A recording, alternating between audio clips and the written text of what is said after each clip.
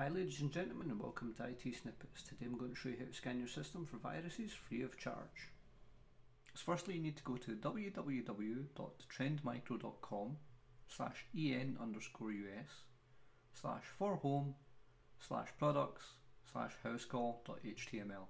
It's actually quicker to just Google house call.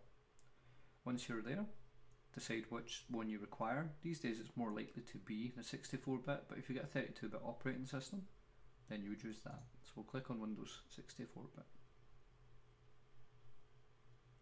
It'll ask us to download the file, so we're going to place this in our downloads folder, not our documents folder, our downloads folder. So I will save it in there. Now that's inside our downloads folder, I'll then browse to our downloads folder. And you can see it's downloaded House Call Launcher 64, so we'll double click that. User account control will kick in, or should kick in. There we go. So we click yes to allow it to scan our system and continue running.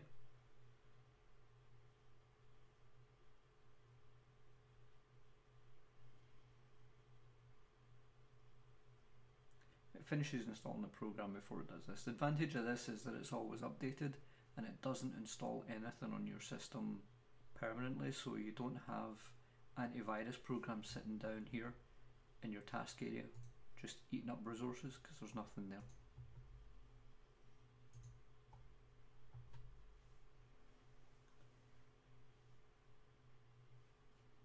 Like most things, when you're actually waiting on it, it seems to take longer.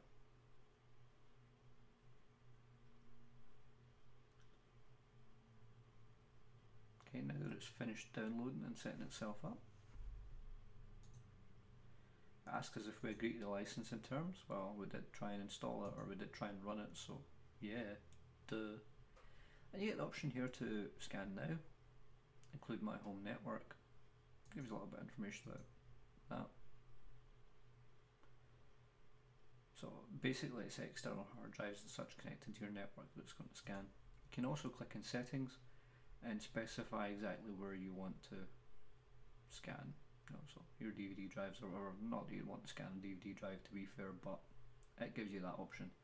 At the moment we're just going to do a quick scan, but you also have the option there to do a full system scan. Full system scans can take hours, and I don't just mean a couple of hours, I literally mean 2-3 days constantly of doing it, depending on how large your hard drive is. It is insane.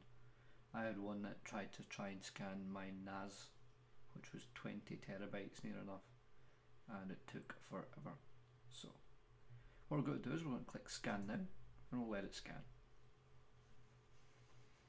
This is probably going to take some time, so I vastly suspect I'll either put a jump cut in here, or I will speed it up like I usually do.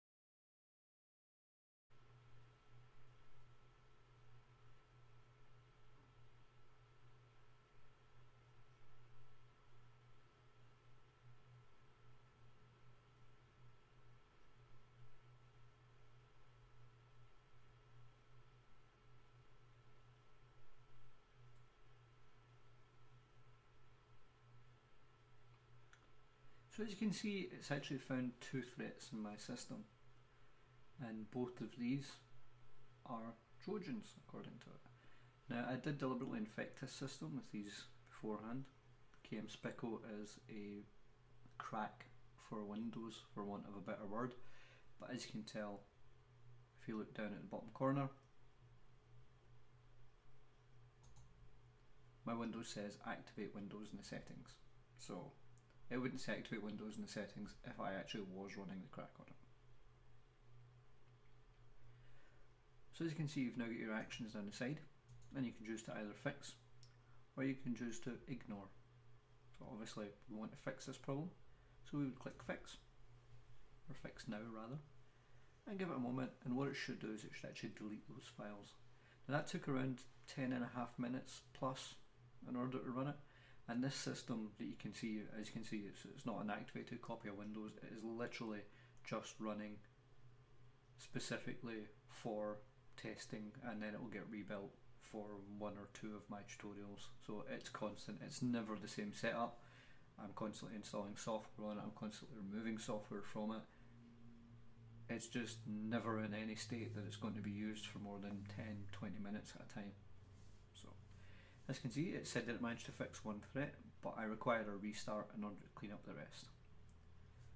So what I would then do is click restart now and let it restart. I'm not going to do that at the moment because I'm also recording this video, but that's what you should do.